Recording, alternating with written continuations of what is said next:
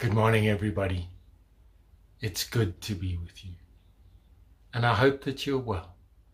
And I want to send very warm greetings from our home to yours, and a sincere wish that you are keeping well under the circumstances, especially as we hear of the fourth wave arriving, new variants. We've already had people in the congregation testing positive.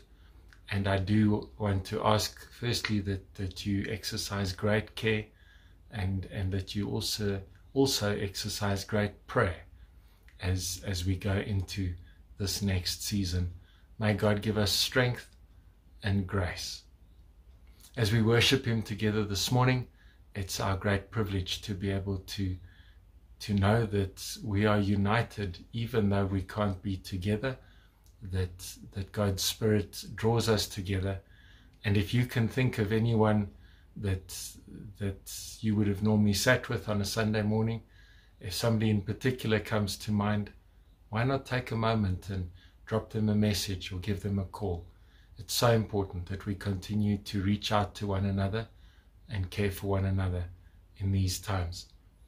Just to say, as many of you know, Brenda's dad has not been well. He had to have a craniotomy 12 days ago, and he didn't wake up after the surgery. His condition is unpredictable at the moment, but we do ask for your ongoing prayers, and we want to thank you for the tremendous love and care that we've experienced from you as a congregation, and we value your love and your care a great deal. Our call to worship is from Zechariah 4 verse 6, a very well-known verse, but a very important one. And the word of the Lord came to Zerubbabel, not by might, nor by power, but by my Spirit, says the Lord. Let's pray. Lord, as we begin our time of worship, we're very aware that our own strength is limited, our own might is limited, our own power is limited. And so we ask, brood over us, Holy Spirit. Make your presence felt among us. Be glorified in us, we pray. In Jesus' name, Amen.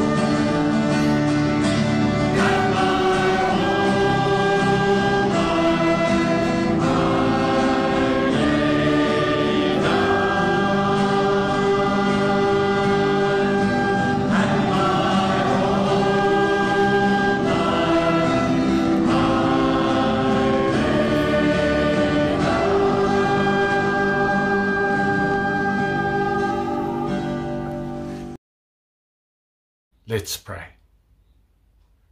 Lord God of heaven and earth, we come to you this morning, offering to you our prayers of adoration and also our prayers of confession. And Lord, it's right that we begin by praise and with worship.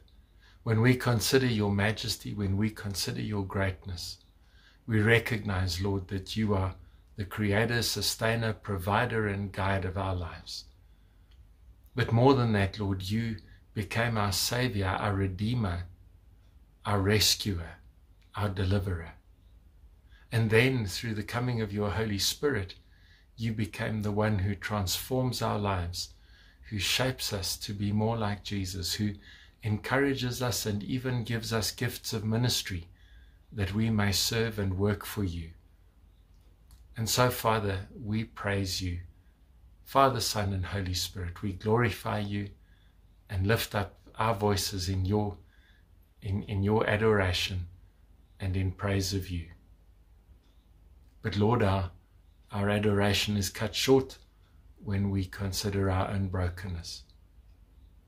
And we confess, Lord, that the praises that we utter come from lips that have spoken angrily, unkindly, jealously even. Lord, we've lacked compassion and grace and love. We've walked along pathways that are not wise, not good, and destructive to ourselves and others. Forgive us, Lord.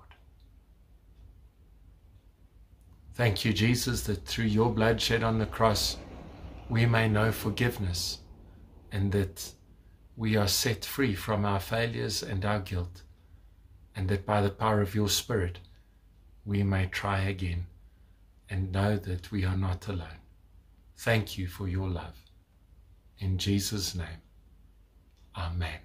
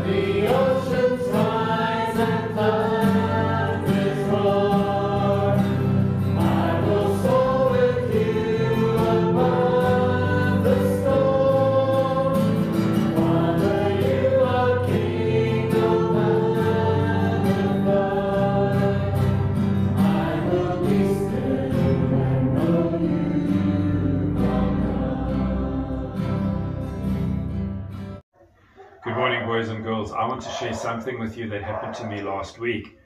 So something, as you've probably guessed, that I like to do is I like to buy McDonald's or Burger King, but mainly I like to get it from a drive-through.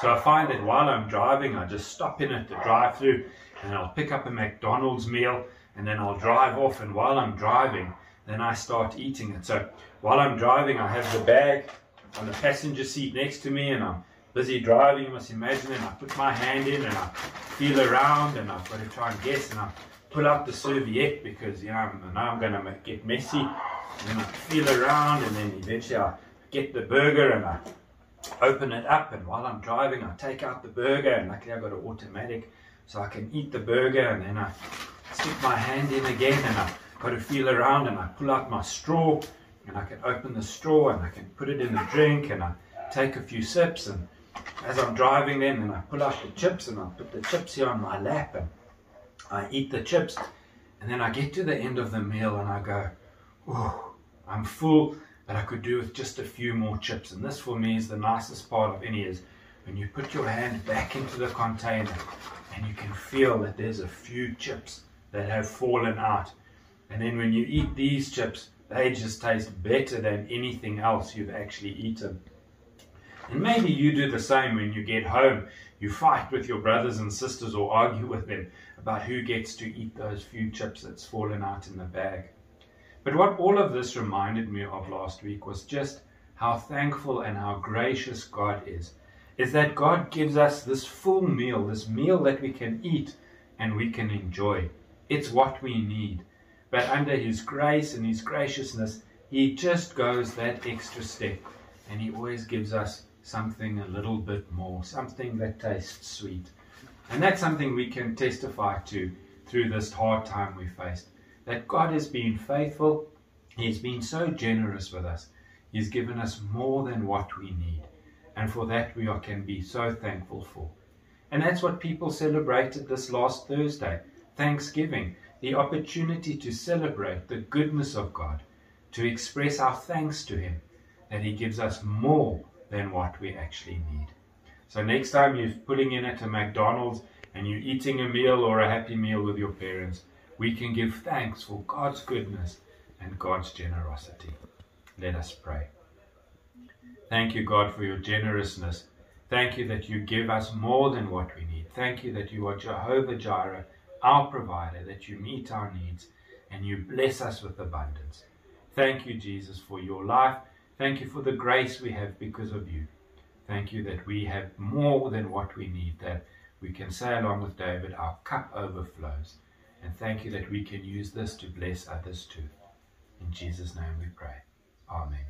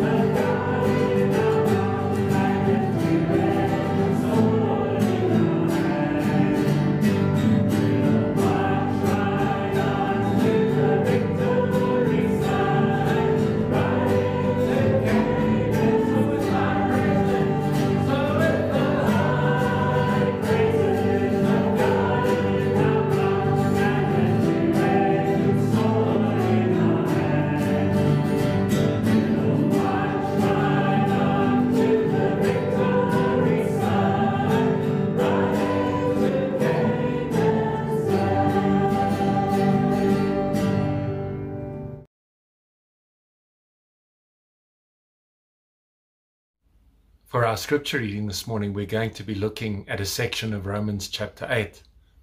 I think Romans 8 is really one of the most significant passages in scripture. and it touches some incredibly important themes.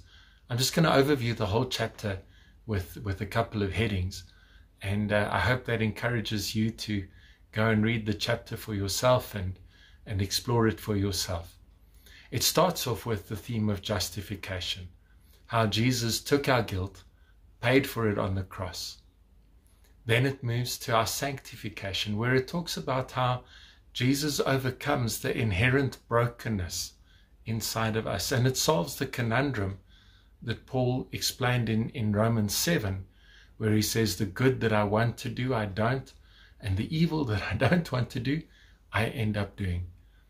And here in chapter 8, Paul solves that when he talks about sanctification, how the Holy Spirit helps us to overcome our brokenness so that we can resemble Jesus. Then he moves on to the idea that we are adopted through the Holy Spirit, that we become sons and daughters of God. And he talks about how we enjoy the privilege of sonship. Now, when the passage is read and you see it talking about sonship there, it's not being chauvinist. The reason that the translators have kept the idea of sonship rather than inheritance was that in Greco-Roman culture, sons, and especially firstborn sons, enjoyed a very special status. And the sonship that Paul is referring to here is that very special inheritance reserved for kind of the one that is most loved. And what Paul is saying is that we are all treated to this preferential inheritance, that we have the inheritance of a Greco-Roman son, that we are seen as first in God's eyes. Paul then goes on to talk about suffering, and he reminds us that suffering is temporary, but he acknowledges that suffering makes us groan. And he talks about how God gives us hope in the midst of suffering. He then moves on to prayer and shows us how that in the midst of our suffering, the Holy Spirit prays with us and for us. And then he moves to providence, where Paul shows us how God is at work in every part of our lives, that God works in all things for the good of those who love him. And then Paul ends the chapter with a roaring crescendo. And it's a crescendo that I bellow out at funeral services, that there is nothing that can separate us from the love of God. That trouble and opposition may come, but through the love of the risen Savior, we are never alone, and we will overcome. And so that's the chapter in a nutshell. But throughout the chapter, it's the Holy Spirit who is the unsung hero who makes all of this real in our lives. It's the Holy Spirit who Paul celebrates as the one who helps us to be sanctified, to be children of God, to overcome the suffering and groaning of the world, who teaches us to pray, who works in our circumstances and gives us victory. As we listen to our scripture reading, we're going to listen to the sections on adoption, on suffering, and on prayer. Listen carefully to this portion of this beautiful chapter from God's Word. Romans chapter 8, verses 15 to 28. The Spirit you received does not make you slaves so that you will live in fear again. Rather, the Spirit you received brought about your adoption to sonship. And by him we cry, Abba, Father. The Spirit himself testifies with our spirit that we are God's children. Now, if we are children, then we are heirs, heirs of God and co-heirs with Christ. If indeed we share in his sufferings, in order that we may also share in his glory. I consider that our present sufferings are not worth comparing with the glory that will be revealed in us. For the creation waits in eager expectation for the children of God to be revealed. For the creation was subjected to frustration, not by its own choice, but by the will of the one who subjected it, in hope that the creation itself will be liberated from its bondage to decay and brought into the freedom and glory of the children of God. We know that the whole creation has been groaning as in pains of childbirth right up to the present time. Not only so, but we ourselves, who have the first fruits of the Spirit, groan inwardly as we wait eagerly for our adoption to sonship, the redemption of our bodies. For in this hope we are saved. But hope that is seen is no hope at all. Who hopes for what they already have? But if we hope for what we do not yet have, we wait for it patiently. In the same way, the Spirit helps us in our weakness. We do not know what we ought to pray for, but the Spirit himself intercedes for us through wordless groans, and he who searches our hearts knows the mind of the Spirit, because the Spirit intercedes for God's people in accordance with the will of God. And we know that in all things God works for the good of those who love him, who have been called according to his purpose.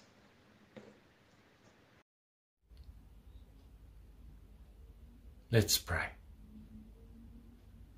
Father in heaven, we thank you for your word. We thank you for this beautiful, rich, and encouraging passage that we've listened to this morning. And we pray that as we reflect on it, that we would bear it in mind and remember the lessons we have learned. Be with the words of my mouth and the thoughts of our hearts. In Jesus' name, Amen. Isn't it just such a powerful image that Paul creates when he talks about groaning?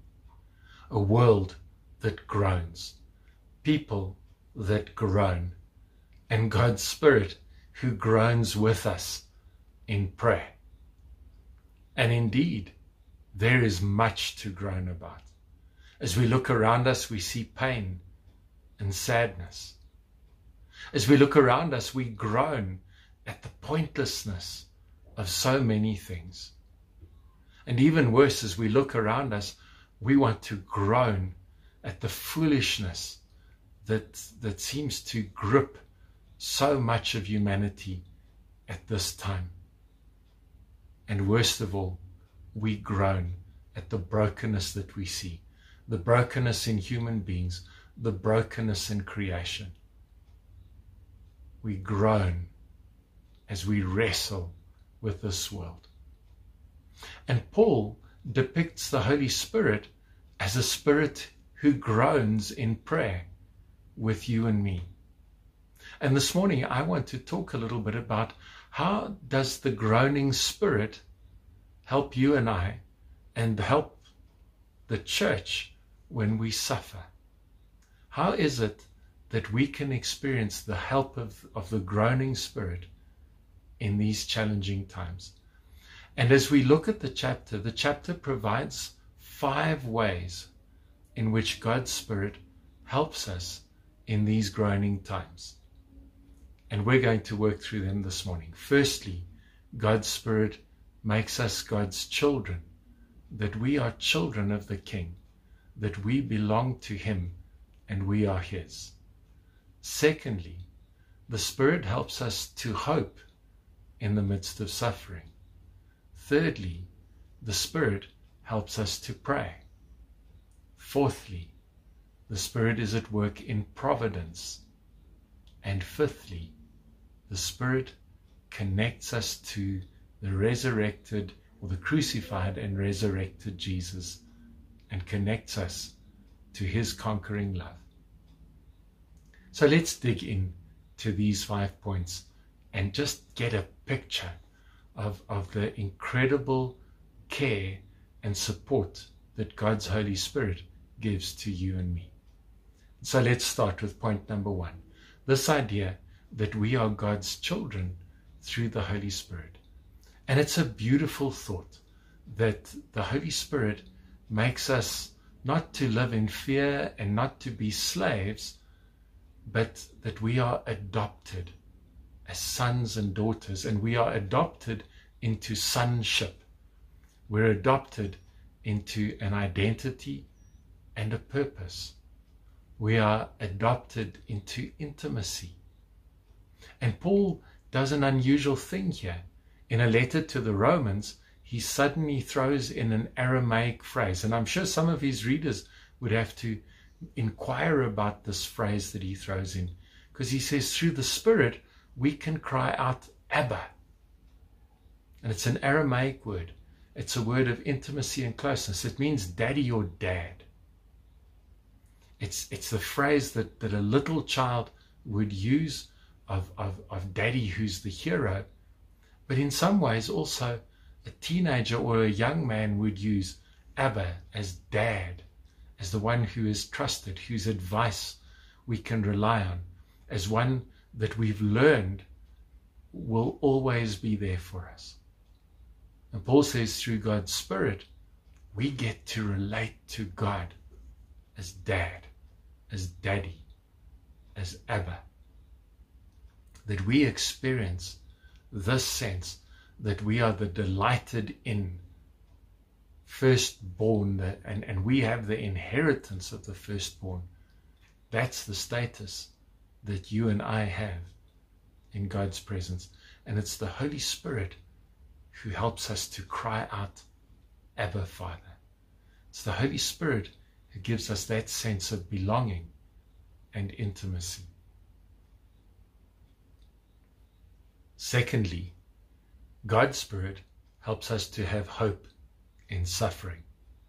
You see, because we have an inheritance, when we face suffering, because we know that we have sonship in God, we know that our destiny is more than just this life. We know that there is a place for us with God. And so we can have hope in the midst of suffering. We know that our present sufferings are not worth comparing with the glory that will be revealed. And so hope can grow inside you and me because God's Spirit assures us that there is more to life than this life. And one of the things that has really excited me in the last while is that in the midst of all the brokenness, I keep on hearing people longing for justice, longing for the scales to be balanced. And one of the things that C.S. Lewis said is that our longing for justice is evidence that heaven is real. Our longing for justice means that we are children of the King and we believe in the King's reign. We believe in justice. And while in our broken world we will never see perfect justice, there is a longing inside of us for something that will come. And so in the midst of our suffering, we have hope. We have a sense that God is at work and that this world is not an end in itself, but is leading somewhere. But also through the Spirit, we experience the groaning of the world. And the world groans and we groan. And that groaning allows us to experience compassion. When we hear the world groan, we can run to its aid. When we hear others groan, we can run to comfort them. And when we ourselves groan, then we are able to identify with the pain and heartache of a world that is struggling.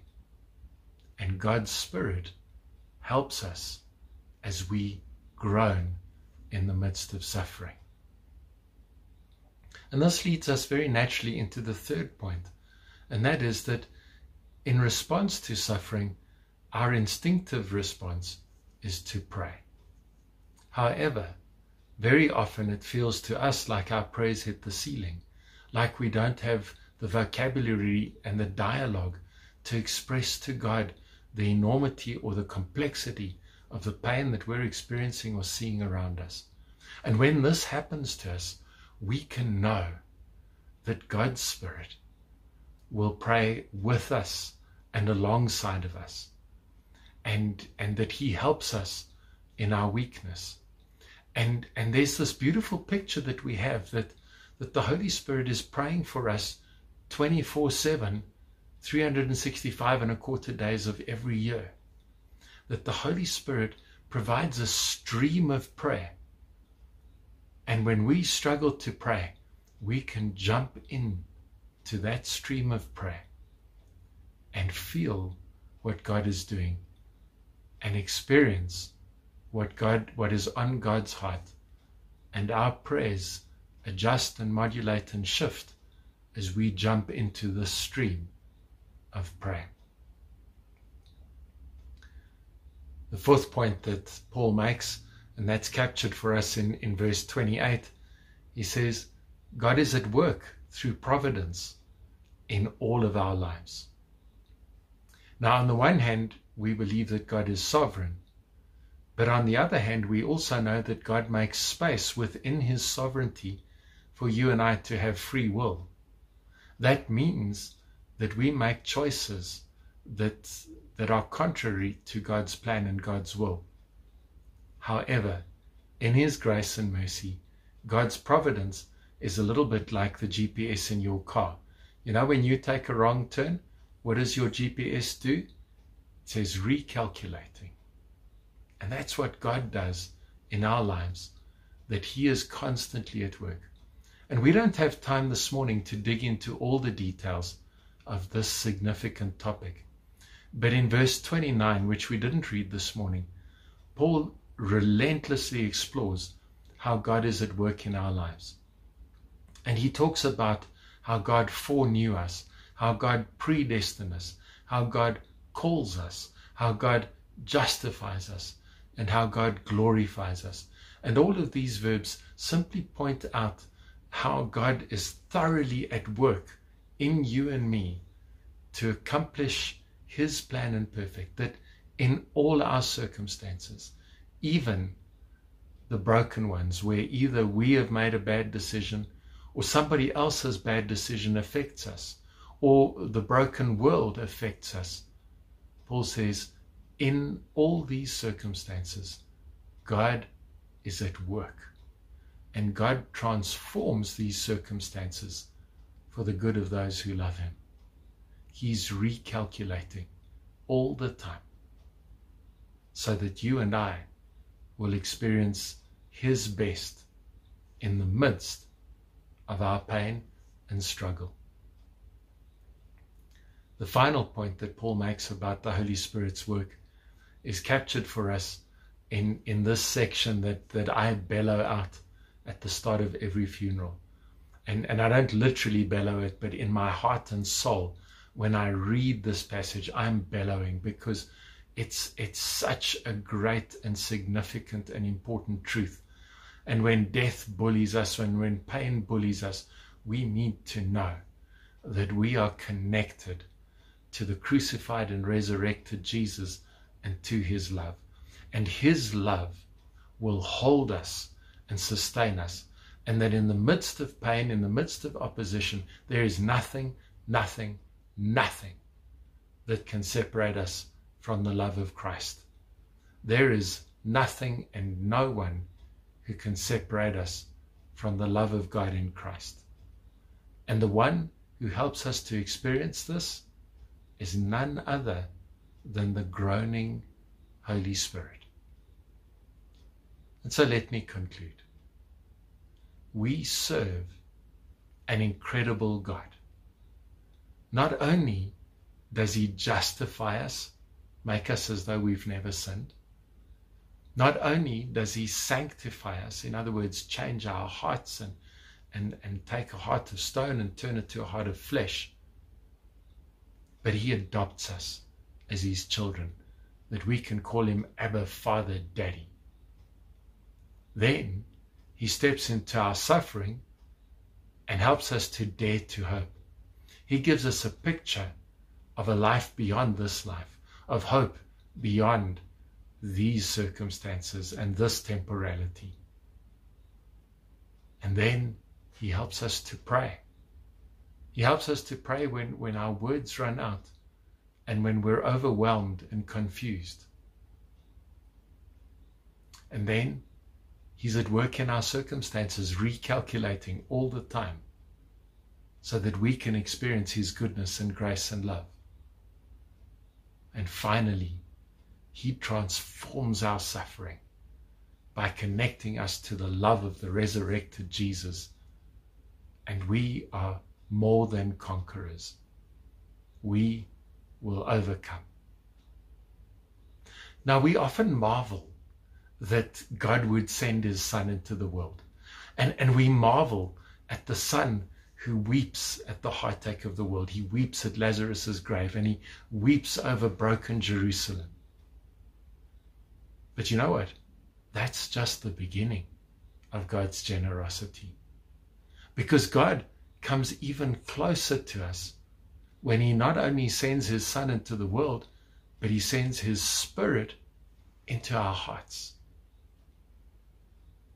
And then He comes even closer to us because the Spirit that He places in our hearts isn't there as some sort of judge and jury, as some sort of inner critiquer, but the Spirit is inside of us and lives in us and prays in us and even groans with us.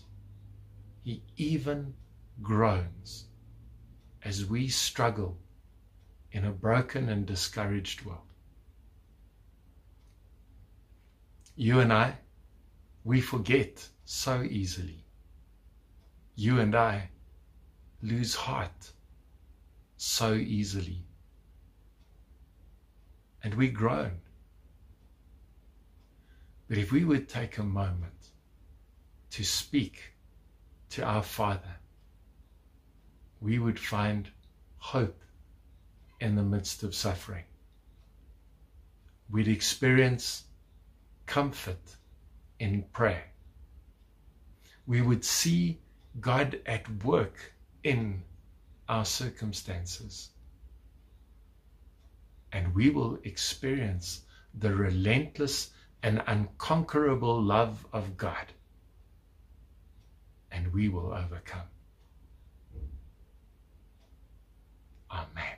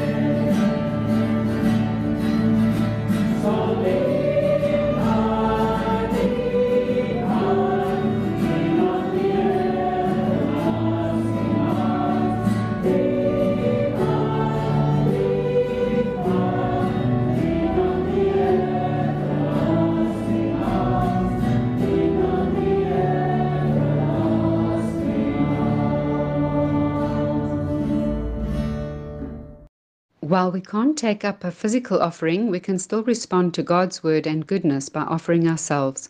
Let us pray. Dear Heavenly Father, you are our provider of so many good and wonderful things. We are grateful every day for all the blessings you bestow on us. We pray that our tithes, as well as our time and our talents offered, may be pleasing and acceptable to you. Please use us and guide us to do your kingdom work here on earth. We pray this in your holy name. Amen. Let's pray. Almighty God, we thank you that this morning we've been able to feast on your word, and that your word has given us such a rich and beautiful picture of the work of your Spirit, who makes us sons and daughters, who gives us hope in our suffering, who helps us to pray, who is at work in our circumstances and connects us to the relentless love of Jesus. And Lord, we thank you for your Holy Spirit. We thank you for your word. We thank you, Lord Jesus, for what you did on the cross. And we thank you, Father, that you are the source and root of it all. That you are the God who we can call Daddy. And Lord, we thank you for our blessings and for your providence in our lives. But this morning our hearts are heavy as we think of our world and our country in the midst of yet another wave of the coronavirus, the thoughts of a new variant, as we look at an economy that's battling, and so many people that are so exhausted and worn at the end of a busy year. And we would pray, Lord, be with us, help us. Spirit, groan with us and fill us with strength and courage. And we pray, Father, for those who are not well, who need your healing touch. We pray for those who are experiencing emotional and psychological stress and strain, for those who are utterly exhausted in body and mind, for those whose relationships are not healthy, for those who are worn and tired out, for those who feel like hope is running out, for our students and scholars writing exams, and for all those who feel that they just can't carry on. Lord, would you meet us and be with us and hold us and strengthen us? We offer our praise to you. In Jesus' name, amen.